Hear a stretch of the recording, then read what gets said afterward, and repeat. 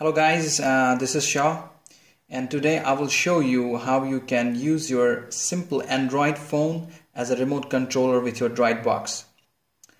So the first step is to start your box as normal, which I have already done, and after that you have to go on to the settings option, which I will do now. So the settings option, you can see it's located at the near the bottom of the screen, the two cogs. Okay, I'm going on to my settings, the two cogs. I'm clicking OK, and it shows me all these options: network, display, advanced, and other. And you need to go on to advanced.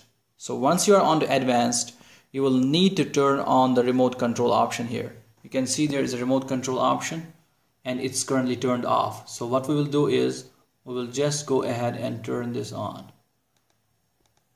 So I'm selecting this and then I'm pressing OK, and it's turned on.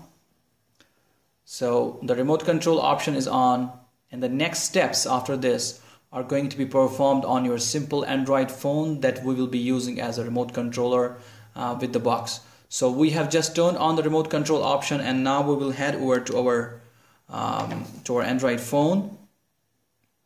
So this is my simple Android phone, you can see, and I'm going to unlock it now. Okay, you can see this is my simple Android phone which I'm going to use as a remote controller with my DroidBOX. So what you need to do is you will need to install an app. You will need to install an app called as Smart IR Remote. So I'm going into Play Store. So for installing an app, you always need to go into Play Store. You can go into Play Store within your apps, all the apps. So, or you can go it from the home screen if you have it on the home screen. So I'm going into my Play Store now, and once I am in my Play Store, just search at the top. You can search for Smart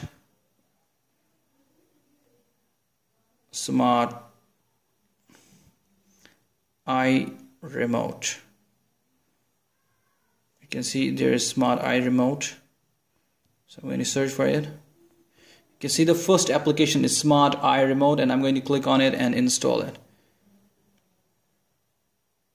Okay, I'm clicking on it and it's opening up, and you can see there's an install option. I will click on install. Okay, clicking on install, then click accept, and it's installing on my phone now. So okay, it's installing. Okay, now it shows the open option, and I'm going to open it now. So you can see that it is showing my network address, my network IP address, which is 192.168.1.3. So make sure that your DroidBOX and your phone is on the same Wi-Fi network. If they are on the different network, then it might cause a problem, but if they are on the same network, then definitely they will work fine. So you can see that I am in my remote IME application, and now I'm going to click on this address, which you can see at the top, 192.168.1. I'm going to click on this. Once I click on this, you can see there is a remote with the OK button, and you can see the home button, the menu button at the top. Here is the menu button, this is the home button, this is the return, and this is the OK, and the channel up and down, and volume up and down, the channel up and down.